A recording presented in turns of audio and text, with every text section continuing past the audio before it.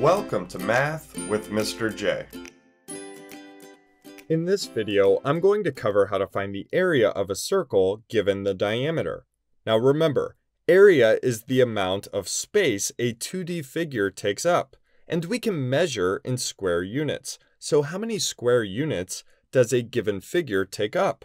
Or you can think of it as how many square units to cover the given figure. Now the formula we use for the area of a circle is area equals pi r squared. So pi times the radius squared. So we do need to be familiar with both diameter and radius when we work with circles.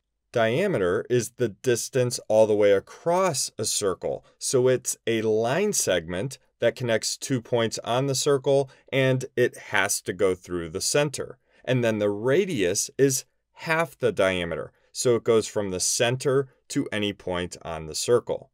And then lastly, before we get into our example, is pi, which is the ratio of a circle's circumference to its diameter. Pi is a constant, so it's the same for all circles.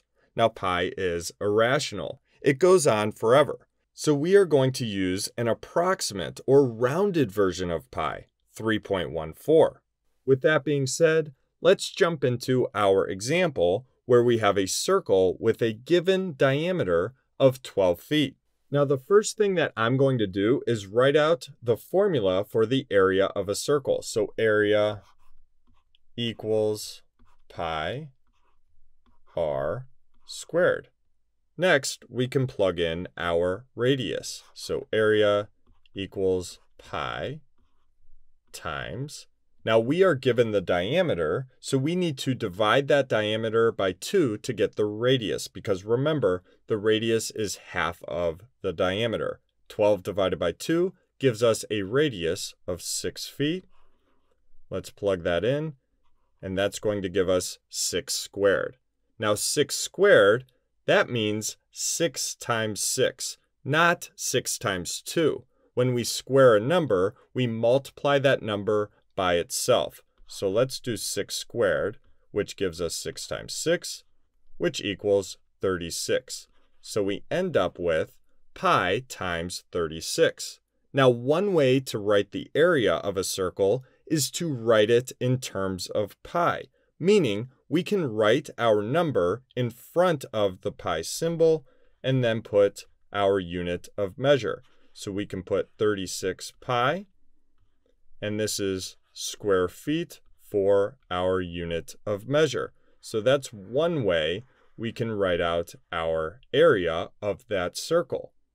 Another option, we can use an approximate rounded version of pi. Like I mentioned earlier, we're going to use 3.14. So we can use this to get an approximate area of this circle in decimal form. So again, we're going to use pi is approximately 3.14. So that squiggly equal sign, that's the approximate symbol, unlike an equal sign, which means an exact value. So something to keep in mind when you see that sign. Let's write out our formula, which is area equals pi r squared, and then we can plug in.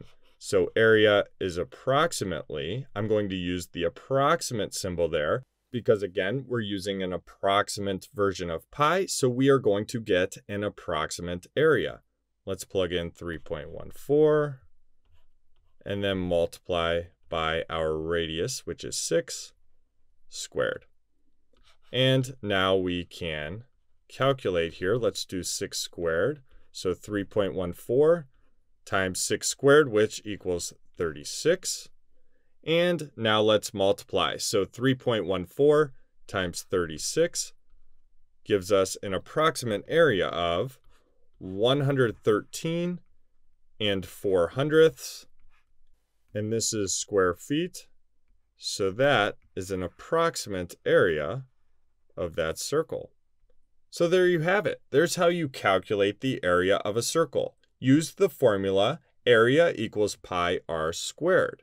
Then we can plug in our radius and square it, and then go from there as far as how we would like to write out our area. We can write it in terms of pi, or we can use an approximate version of pi to get an approximate area in decimal form. I hope that helped. Thanks so much for watching. Until next time, peace.